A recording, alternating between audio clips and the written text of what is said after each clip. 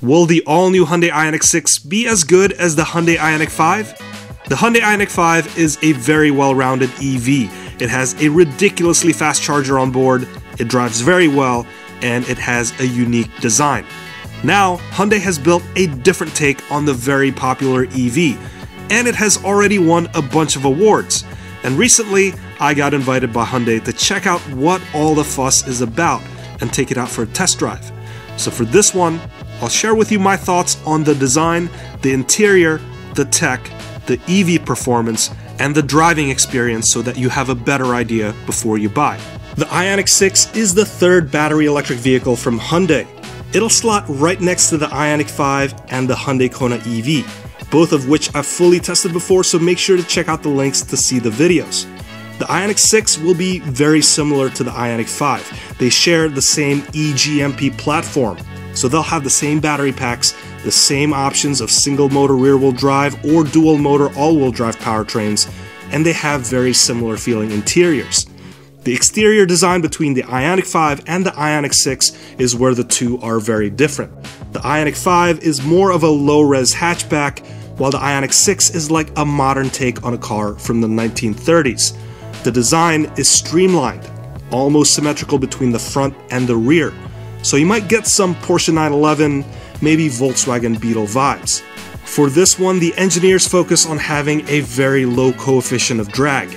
The lower the number, the easier it is for the car to cut through the air, and therefore, the farther it could travel on its charge. The IONIQ 6 managed to get a drag coefficient of 0.22 with the smaller 18-inch wheels. The boxier IONIQ 5 has a drag coefficient of 0.28. To achieve this, the front end of the IONIQ 6 has these air curtains that will redirect the incoming airflow so it stays glued to the side of the car. Meanwhile, the door handles will sit flush when the car is in motion, and then there are these little protrusions on the rear end of the car called flow separation traps that will trap the air.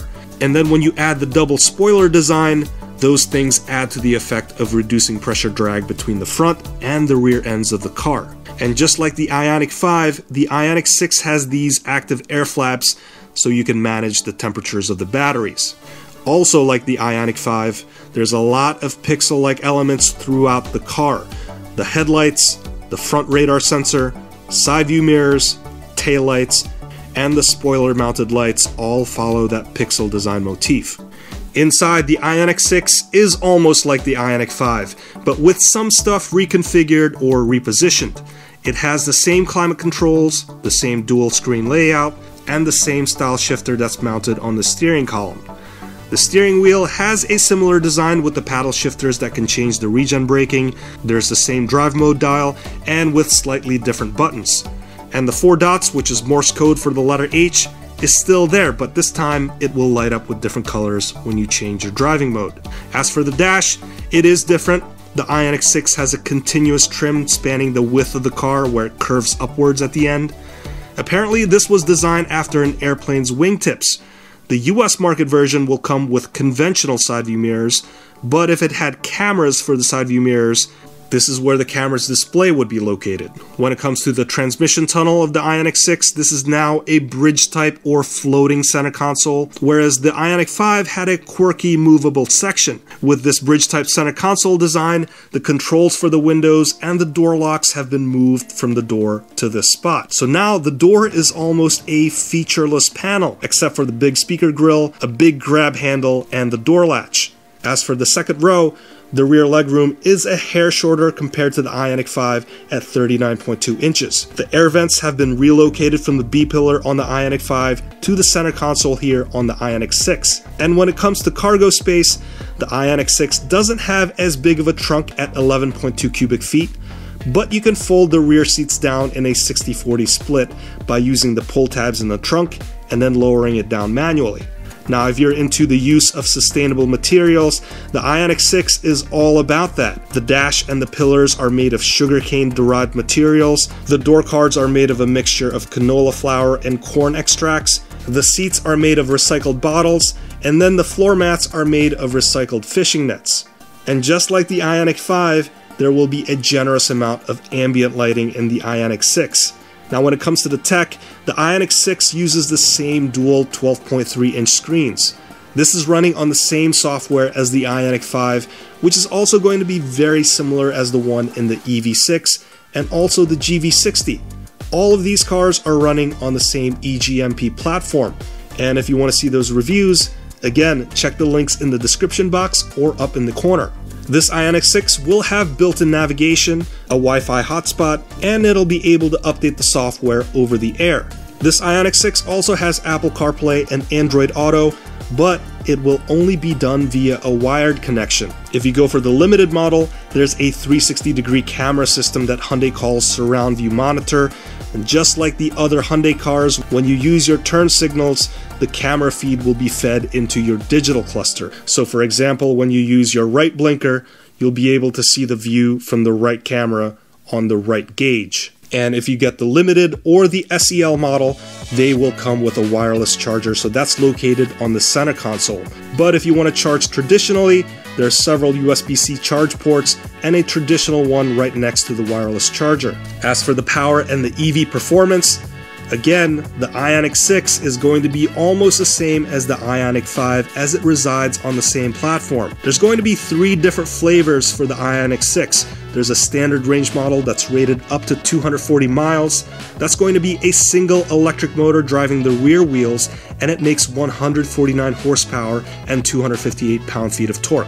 Then there's going to be a long-range rear-wheel drive model with 225 horsepower, and that will have a maximum range of 361 miles when it's on the SE model with the more aerodynamic 18-inch wheels. And finally, there's the long-range all-wheel drive model, and the 2 electric motors will make a net 320 horsepower and 446 pound-feet of torque, capable of going 0 to 60 in the low 5-second range. As for the range, the all-wheel drive model will be able to do up to 316 miles. Now there are several engineering changes within the high-voltage battery system and the motors for the purpose of improving energy density and improving general range. But the one noteworthy upgrade here is the front motor disconnect system. So with the all-wheel drive model, when you're in eco mode, there's a dog clutch that will disconnect the front traction motor from the front axle, so you don't have parasitic loss of the rotor. So essentially this becomes a rear-wheel drive model, and apparently disconnecting the motor is better from a range perspective, because it adds about 6% of range for the all-wheel drive model. Now, when it comes to charging the IONIQ 6, this will be able to take advantage of the faster 350 kilowatt chargers out there. The charger in the IONIQ 6 is capped to 235 kilowatts, and the charging time target is similar to the IONIQ 5, where they're hoping for 18 minutes to get from 10% to 80% state of charge in ideal conditions. Now, if you have a 150 kilowatt DC fast charger, which is typically what you'll run across, 10% to 80% may take an estimated 25 minutes. And with a level 2 charger, to go from 10% to full, this will take a little more than 7 hours. As for the vehicle to load feature, the IONIQ 6 will have that as well, and that's going to allow you to power up appliances that can normally connect to a 110 volt source. As for the driving experience, the IONIQ 6 feels very much like the IONIQ 5. It has very similar road manners, the ride quality is excellent and very quiet. There's very little harshness and vibration because there's no mechanical engine, and the slippery exterior and the glass manage to cut out a lot of the outside noise. It can be so quiet inside that the engineers decided to add in customizable noise levels, and that can range from completely off to 100% like a spaceship when you're on the accelerator.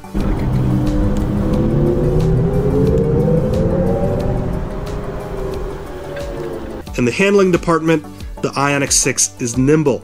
Just like all EVs, most of the weight of the IONIQ 6 is right beneath you, so this car feels very stable around corners and doesn't sway like big SUVs.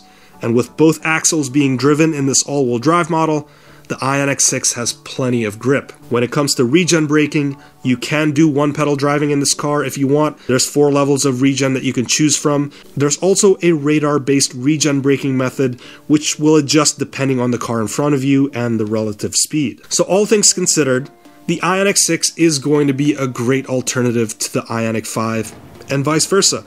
The IONIQ 5 is already one of the best EVs you can buy right now, and the IONIQ 6 replicates that formula with a major design twist on the outside. Pricing-wise, the IONIQ 6 will start at $41,600 with the SE standard range model, and that price goes all the way to $56,100 for the limited all-wheel drive dual motor. All of this is of course before delivery charges. So I want to hear your thoughts on the IONIQ 6, so leave your comments down below. I've reviewed a bunch of EVs on this channel, so if you don't mind checking out this video over here, I'd greatly appreciate that.